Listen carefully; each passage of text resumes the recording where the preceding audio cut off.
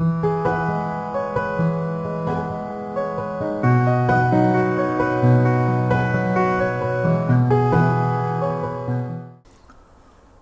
hello YouTube, and welcome back to The Life's Good.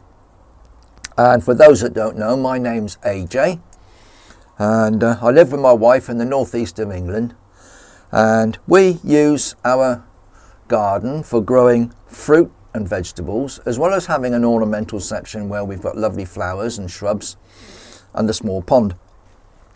But primarily we are about growing our own food. And having watched the news recently and the crisis spreading across the globe, I've been reminded of a campaign that was brought about, I believe, by the Ministry of Defence. It may have been the Ministry of Agriculture, I'm not entirely certain. But back in the 1930s, there was a campaign launched in England which was entitled Dig for Victory. And that particular campaign encouraged everybody to grow their own fruit and vegetables in their own backyards and gardens. Allotments were being introduced at the time in order to facilitate some areas for growing food on. If you had a reasonable sized garden, you could turn your lawn into a vegetable patch. And several other areas of your garden could be utilised to grow food. If you lived in a home that didn't have a garden attached to it, you can easily grow food in containers, window boxes, tubs, buckets, all manner of things. But the basic campaign was to encourage people to grow their own food, because there was very little food actually getting into the shops. Hence, rationing was introduced. Now it's a bit ironic that recently I've heard the term rationing used by some supermarkets who are actually limiting the amount of goods that an individual can purchase at the tills in that supermarket. And I've heard more people complaining that they can't get basic staples like carrots and potatoes and salad crops and bits and pieces because the supermarket doesn't have any left. Well, I suppose that brings us to the whole philosophy and reasoning behind my channel, The Life's Good, because I like to grow my own vegetables here at home in my garden plot. And we grow in containers, potatoes.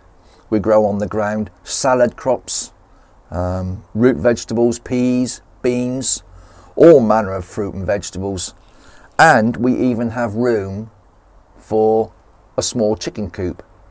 Now, up until recently, we had about half a dozen chickens, but unfortunately they were of an age where they've all gradually passed away in the last 10 months or so, and we're actually only left with one.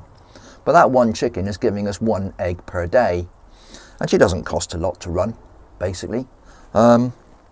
She eats a lot of scraps from the kitchen and peelings and tidying up from the garden. I put all the lawn clippings in her run.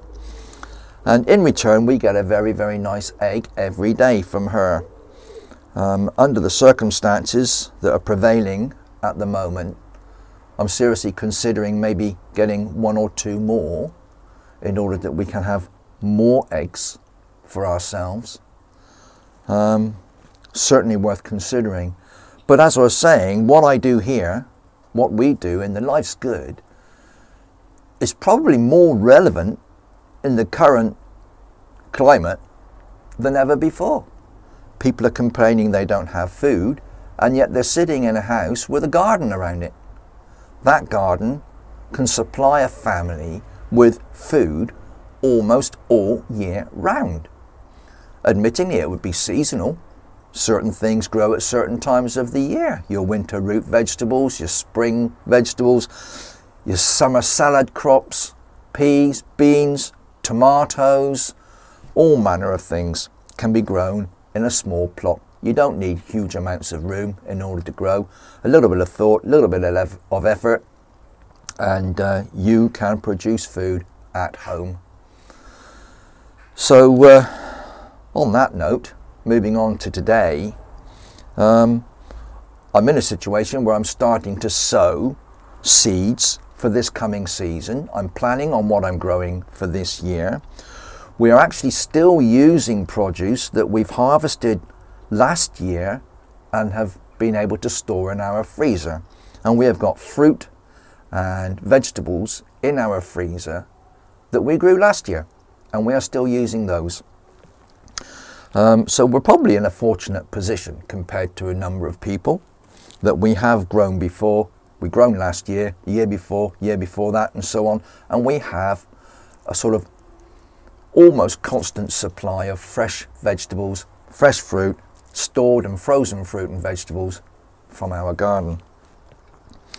So I wanted to just discuss with you today some of the things that I am planning on sowing this afternoon, probably just in the greenhouse. And we've discussed my greenhouse, my small 6 foot by 4 foot greenhouse. I've lined it with bubble wrap to insulate it that little bit more. We have had some mild weather, and I'm just looking over my shoulder for the maximum minimum thermometer, and I can tell you I haven't adjusted this for 6-8 weeks, probably nearly 2 months. I've just left it hanging on the back wall, and I can tell you that in that 8-week period, so the last 2 months, which would have been the end of January, all of February and a little bit of March. What are we today? 18th of March today. So sort of beginning of February up to now, the coldest it's gotten inside my greenhouse is -2.8, which is quite chilly, but then I have not had any heating on. The outside temperatures have gotten much colder. We have had -5 and -6 on a few nights. So that bubble wrap inside here does protect it quite a lot. Now we have had some sunny days, and the sun on this glass through this bubble wrap has heated this greenhouse up to 28.1 Celsius. Now I'm just going to quickly convert back to Fahrenheit for the benefit of my American viewers. The coldest it's been inside the greenhouse is 27 degrees Fahrenheit. The warmest it's been is 82.6 degrees Fahrenheit, and those figures are relevant to about the last 6 to 8 weeks inside the greenhouse. That's not outside, that's not the climate, that's inside my greenhouse. And as we're speaking, I've got the door open, I've got you stood in the doorway looking into the greenhouse at me, and in here as I'm talking it is currently 57.4 Fahrenheit, which equates to 14.1, just gone up to 14.5 Celsius.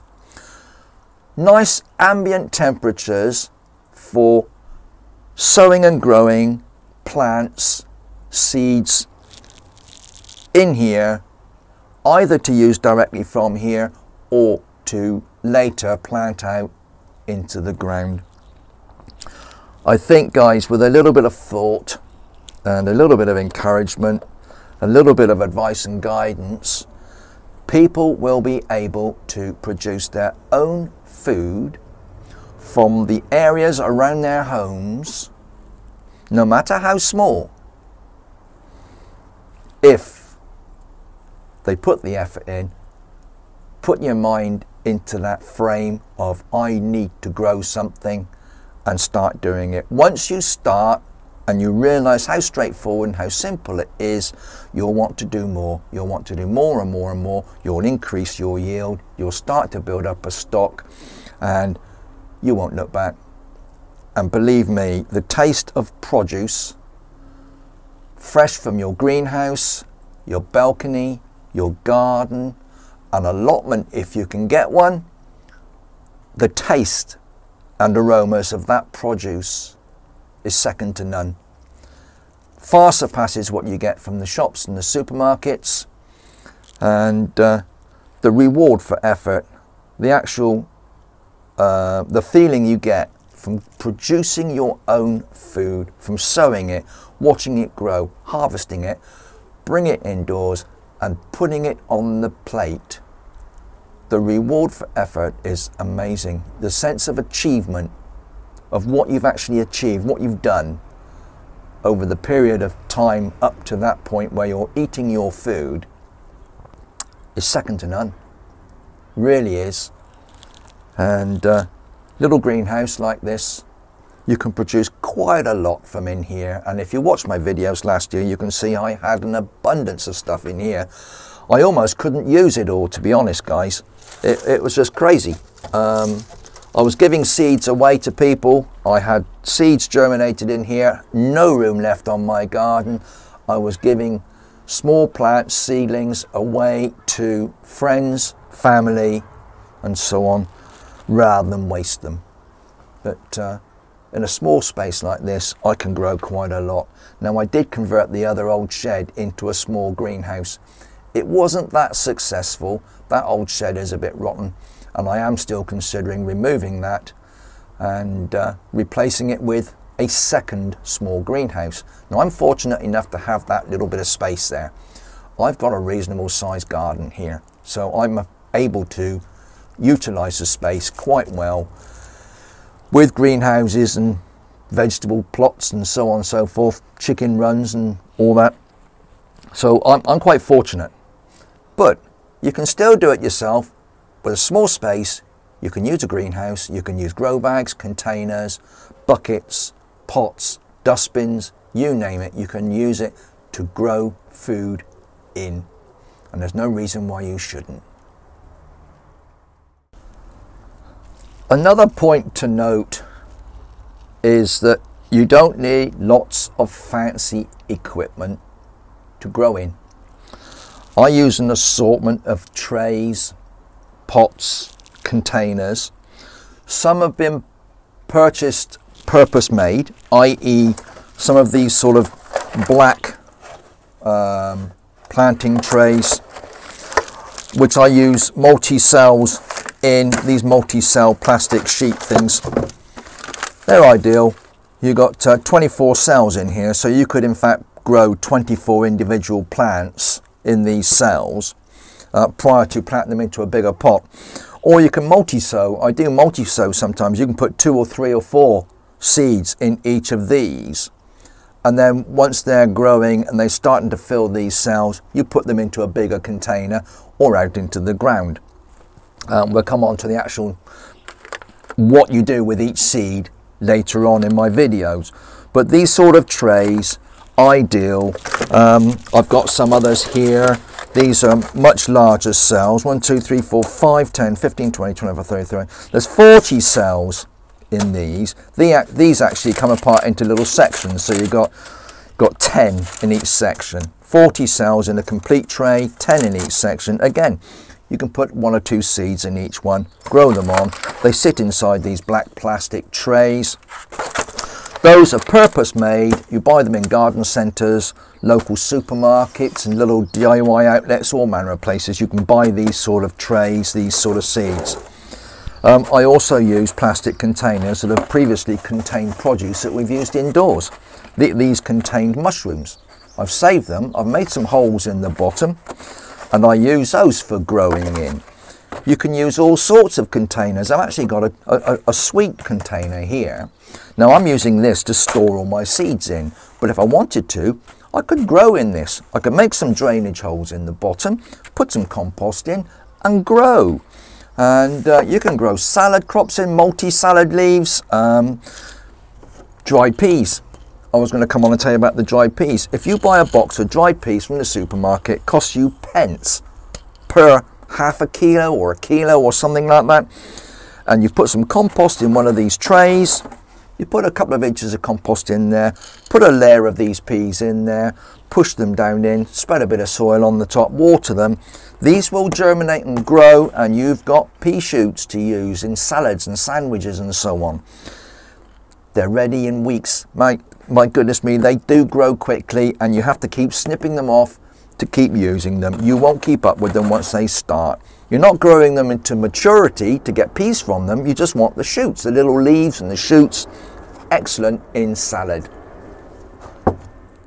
The other types of tray I use, these have holes already drilled in them. These are an ideal little tray. You could sprinkle seeds in here and grow them, no problem at all. I like to get mixed lettuce leaves. So that is, I buy separate lettuces, seeds for different lettuces. And then I take a pinch of each seed, mix them up and spread them in these sort of trays and let them all grow and germinate. And they are what I call my cut and grow again lettuce. And you just keep snipping the outer leaves off, using them indoors, and the plants continue growing and producing more leaves. So a tray like this will keep you in supply of lettuce leaves for a good month. Ideal for your salads on the side of your plate with a dinner, all that sort of thing. Quick and easy to grow. I use little flower pots. I got little pots that go in these little trays and containers. My wife purchased some flowers last year that came in this little container with a little handle on it. Don't need the handle, but the container I've kept, ideal for growing in all manner of things. At work we have a drinks dispenser, and these little plastic cups get used once, maybe twice, whatever, and thrown away. And bring them home, wash them, make sure they're clean. I stand them up in batches, drill holes into the bottom, so I'll take 4 or 5 of these. There's a good dozen there. Put a drill through to make sure they've got a little drainage hole in the bottom, as you can see there. They've got a drainage hole in there. These plastic cups are fantastic for sowing and growing in. And you can produce some plants in there. Once they're mature enough, put them out in the garden or into a bigger container or flower pot. Not sure what else I've got to show you in here, guys. I've got all manner of containers, tubs, pots, you name it. If you look at what you've got in your home, you can grow in them. There is something else. Something else, guys. Bear with me, I'm just fishing around in here. Now I know loo rolls are on the agenda at the moment, and some people have got a garage full. Others don't have a roll between them.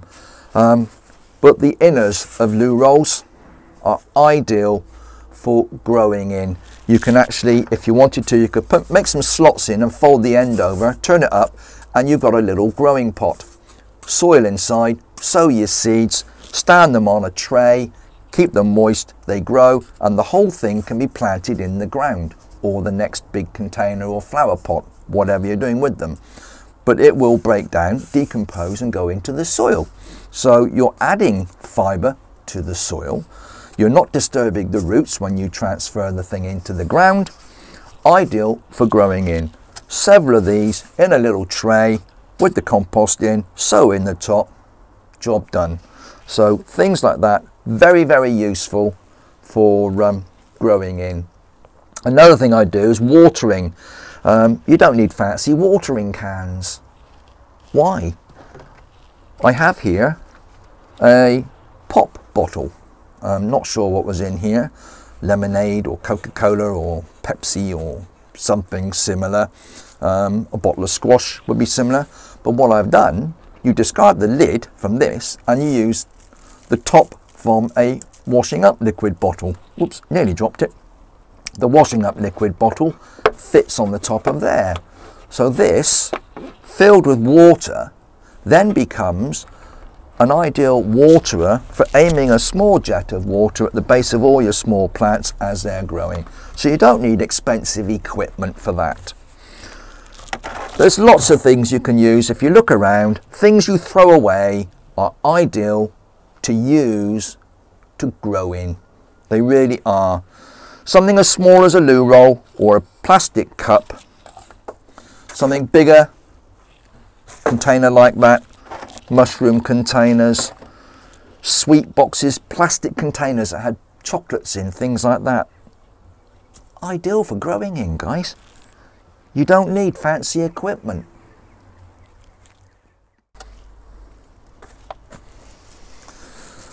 I've put some compost, seed and potting compost in this mushroom container.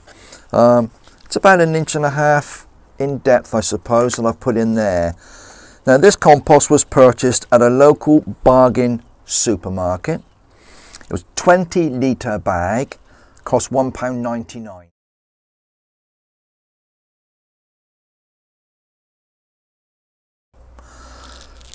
It will fill quite a few containers and pots, believe me. Now I put some in this little container, drainage holes made in the bottom. I'm just going to take a handful of my dried peas now and spread them on the top of there. Now you can put them on quite thickly. You want lots of nice pea shoots. So there we go, guys. That's all I've done, is I've spread those about on that pot. You can see what I've done there, okay? And then I've got a little bit more compost here. Just going to throw down on top there. It's a bit lumpy, that's okay, doesn't matter. Just break up some of the big lumps a minute and spread that around on the top of there. And that is it. That will need a little bit of water. The compost is quite moist, but not quite enough. What you need to do now is just sprinkle of water on there. I'm not sure if I've got any in my little pot. I have. I've got a little watering can here. I did say you don't need fancy equipment. That's quite a nice little watering can, but it's ideal in the greenhouse. And just a little trickle of water on there.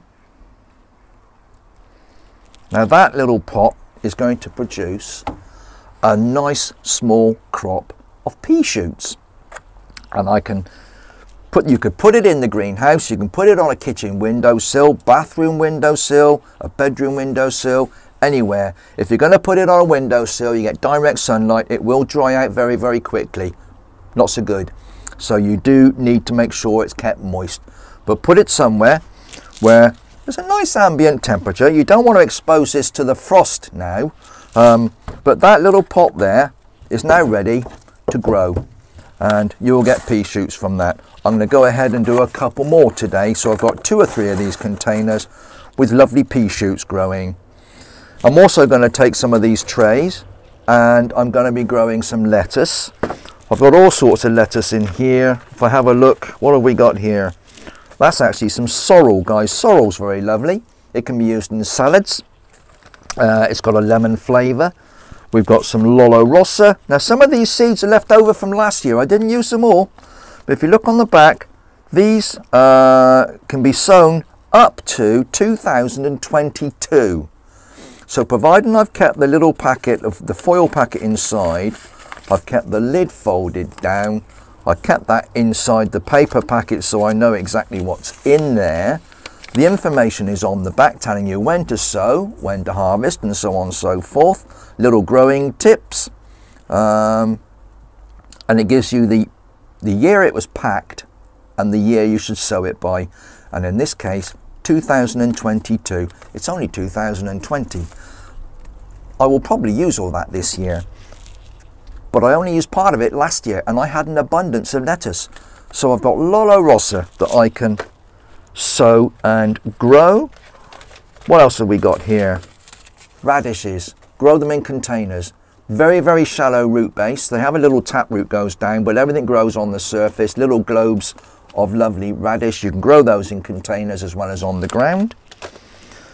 What have we got here? All year round lettuce. Mizuna, which is like a feather-edged lettuce. I don't know if you can see that very well, guys, that picture. That's Mizuna. The all year round is a bit of a sort of a butterhead type lettuce. Again, all these seeds are from last year, and it says on here that I should sow them by 2022. So they're all good to use at the moment. So I purchased those last year. Each one of these packets was £1. So I've got 1, 2, that was £1, 3, 4, 4 or 5 pounds I spent last year and had an abundance of lettuce and radish from that garden. I've still got seed left over from that batch that I can produce just as many this year. I think that is as cheap as chips. if chips are cheap anymore. I don't know. Growing your own food doesn't cost a fortune. Little bit of effort, little bit of soil, a few seeds. You can do it. You guys can do this. I know you can. A nice container, sow things in. Cabbages require a bit more room, but again, they can be grown in your flower beds.